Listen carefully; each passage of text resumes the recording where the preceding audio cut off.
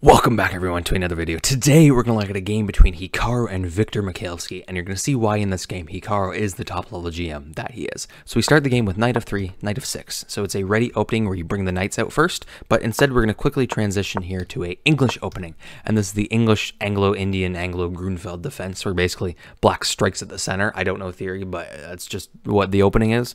And then Hikaru quickly plays this move, queen a4. So he's inducing one of these moves because he wants to defend this pawn with his queen for some reason instead. So he slides back, we get takes, and now his queen has a lot of pressure here out in the open. We get the move knight c6, Hikaru takes the center with d4, we get bishop g7, we're going to fianchetto and castle here, and then we get e4, and does what any beginner should do and take two pawns in the center if you are able. He has a lot of pressure here because the only thing that are attacking these are the knights right now. So we get castles, and then we get an early e5.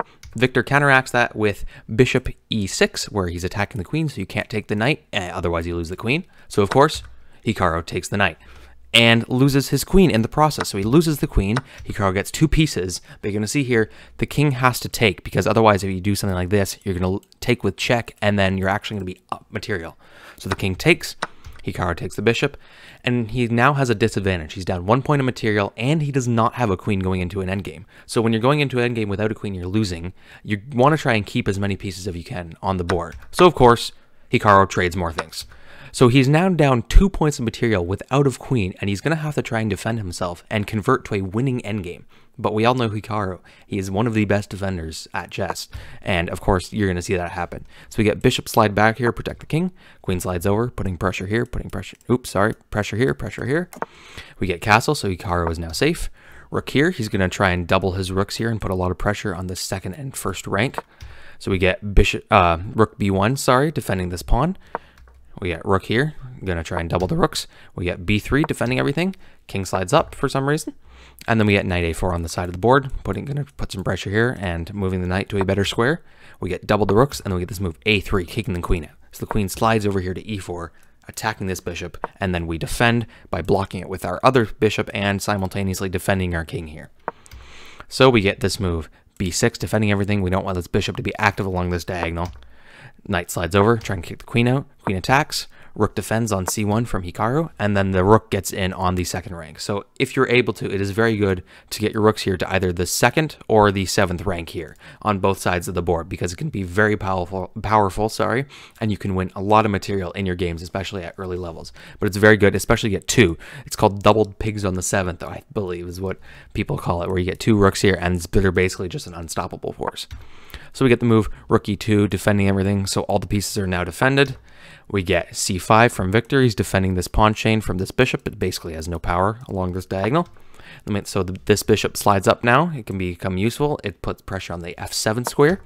And then we get rook up here. So he's threatening to take and win this knight. So Hikaru slides his bishop over here, cutting the king off and attacking the queen, so you can't take now, otherwise you lose your queen. And then, of course, we get the move queen h5, attacking the queen, but he actually gives up the rook now. So we're actually back to equal material. And Hikaru now has a plus 0.3 advantage. He is now winning again after being down a queen and down 2 points of material. So we get this move e6, trying to defend everything, cut this bishop up. We get a4, cutting anything from pushing here and attacking the bishop. And then we get rook d2. We're going to try and infiltrate and win some pawns here along the back rank. So knight slides over, defending this and attacking the rook. Rook slides up, attacking. This rook slides up to c3. He's going to try and get in here and put pressure. Queen slides over and basically induces what Hikaru was going to do here already. So the queen has to slide all the way back, which wasn't totally accurate, but this knight now jumps in, and then Viktor makes a huge mistake here and blunders the whole game. He plays f5. He gives up this pawn totally, and so Hikaru takes with the knight. You don't want to take with the bishop right away, because it's better to take the knight. You're threatening discovery check, potentially taking some pawns on the way out.